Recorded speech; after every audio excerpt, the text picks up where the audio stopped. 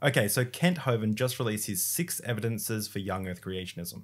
And I'm really excited to check this out because I'm working on a video at the moment where I'm asking for creationists to give evidence for creationism, not just against evolution or against our current understanding of biology or genetic, continental drift or anything like that. I want evidence for creationism. Kent Hovind has been in this game for a while. He's one of the most popular young Earth creationists that has ever existed. So I'm imagining his evidence should be quite strong for creationism. So let's go.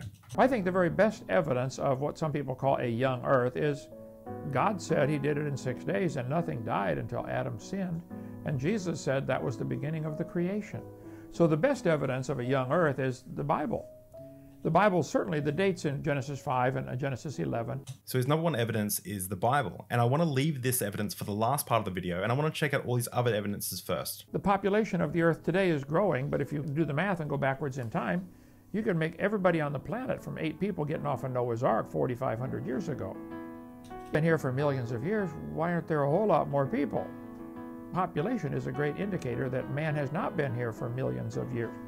So that argument isn't actually an argument for creationism per se. It's an argument against population statistics and our current understanding of how long humans have been on this earth, which is about 300,000 years. So just to explain further, if evolution was proven to be completely false, that would not add any credence to creationism. Creationism doesn't just win by default. You need to give evidence for creationism. And how we build theories in science is we start with a hypothesis, then we test that hypothesis under certain conditions, and we then build novel, testable predictions and run those predictions through peer-reviewed studies, placebo-controlled trials, double-blind experiments, and the more novel the prediction is, if we test it and it comes true, the higher likelihood that that is an accurate representation of our universe. You look at the genetic load that's increasing in the gene pool of people.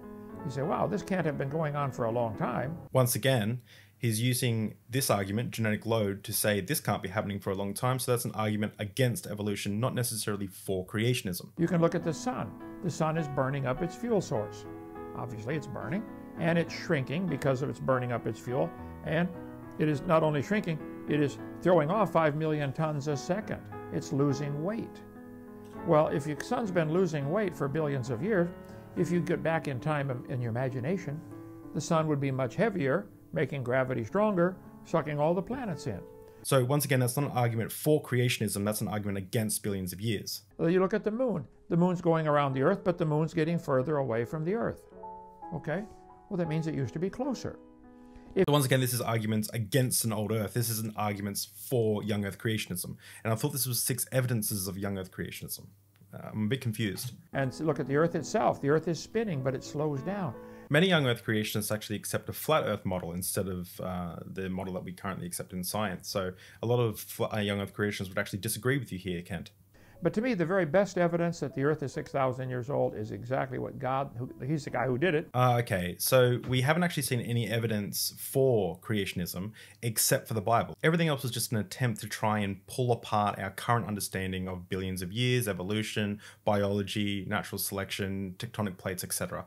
It's not necessarily an argument for creationism. It's just an argument against an old Earth. So the only arguments he actually gave for creationism was the Bible. So let's address his one piece of evidence for creationism, the Bible.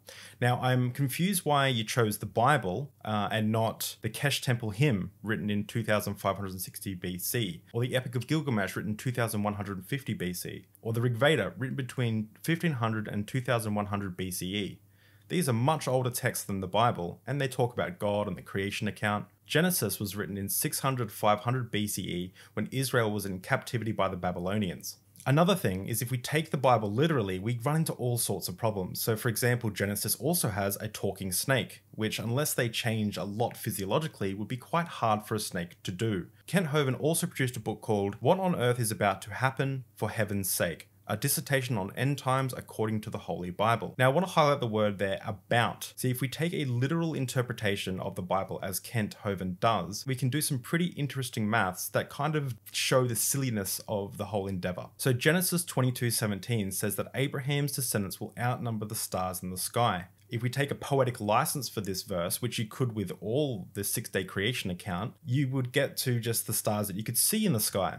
But let's take a literal interpretation as Kent Hovind is taking with the other parts of the Bible. In the universe, we have approximately 200 billion trillion stars. Our current rate of growth, although it is slowing, is 81 million people per year. So before the end can come, Abraham's descendants must outnumber the stars in the sky, because that's what God promised Abraham if you take a literal interpretation to the Bible. And based on our current population growth rates, we would need to wait 2,469,135,800,000,000 years before the end will come. Now, I haven't read Kent Hovind's books, but I believe that he's probably playing fast and loose with the term about to happen. The other problem with Kent Hovind's argument is the Bible has been disproven, at least from a scientific perspective. You can check my video here for some of the history and contradictions that we find in the Bible. However, none of this is a problem if you don't subscribe to the Bible as a literal, perfect text. And many creationists don't do that. So if you are a creationist and you do want to marry up the scientific evidence we have for the universe with your faith, some links in the description as always. Thanks for checking out the video, guys, and I'll see you next time.